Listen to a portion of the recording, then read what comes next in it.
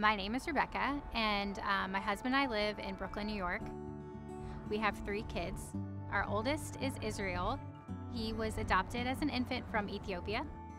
We were first-time parents, and he was a healthy child on paper, but he was not rolling over or sitting up as an infant, and so we did early intervention. He was diagnosed with cerebral palsy when he was 2.5. He was around 4.5 when he was diagnosed with autism. And the neurologist said, I just don't know if he'll ever walk.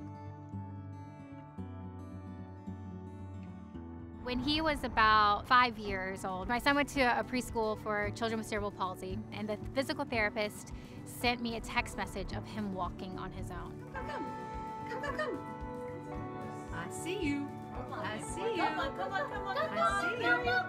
I see you. I just started sobbing. I sent it to my husband. We came together. We were both just crying. It was one of the best days of our lives. Just something that we didn't even think was a possibility for him, and he was doing it. I remember going to a expo and seeing Fast Feet. You did great.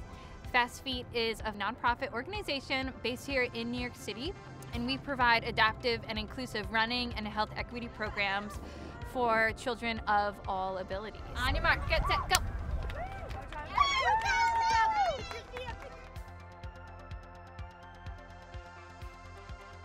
Fast Feet came to be really as a reaction to what I could not find. There's so many athletic programs for typically developing children, and there's just simply not as many that are offered currently for neurodiverse children. And I think running is a really great way for kids to experience a team sport, to make friends, to learn lifelong fitness and health skills, and really self-identifying as an athlete, which is a really powerful thing.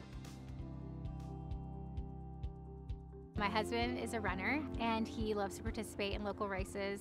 So this is something that's really a beautiful, redemptive story about having the opportunity to share something with his son. When I found out that there was a program like this for him, it was an incredible way to kind of create a connection with my son. Yeah, man, good job! When he was first diagnosed, I thought that was something that I would never experience as a father. But being able to share that love of a sport together has just been a real gift to us. We were talking to some other families who had children with special needs about Fast Feet, and they're like, I would love to do that.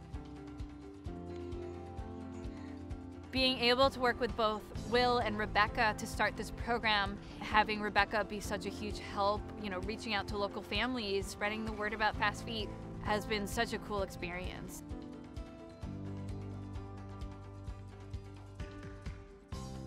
The whole environment is just really welcoming. Our whole family's gotten involved. My neurotypical kids come, and sometimes they participate, sometimes they don't, but just families are getting to know each other, getting connected, sharing resources together. The kids all cheer for one another. They know his name, they're cheering for him, they're encouraging him. So he has peer relationships he doesn't have anywhere else. Israel also gets to try new things. He gets pushed. Sometimes literally they're dragging him along the court to keep him motivated. Big step. Oh, wow. And he just loves every day. He asks if it's track club day. When Israel first joined us, going around the track one time was pretty tough for him. And I do remember the first time he, went around the track, and I remember Will was just so excited. He videoed the entire lap. You're doing great, buddy. He's broken so many barriers and limitations that we're able to stay positive because we just believe in him and believe that he's going to continue to be able to surprise us with what he's capable of. I think as parents, we have the weight of, I want everyone else to see what a delight he is. Because sometimes, even on the outside, people can be like, oh, it's so hard for you, or why, how do you do it?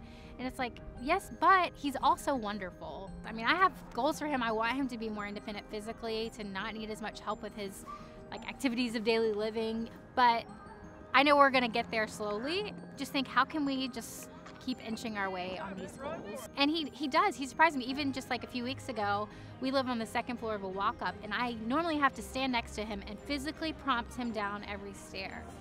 Oh yeah! Dad, I know what I'm thinking about. That's what I'm talking about. The other day, we were gonna do something fun, and he ran down the stairs completely on his own. So I think there's a lot that we have left to uncover that he can do.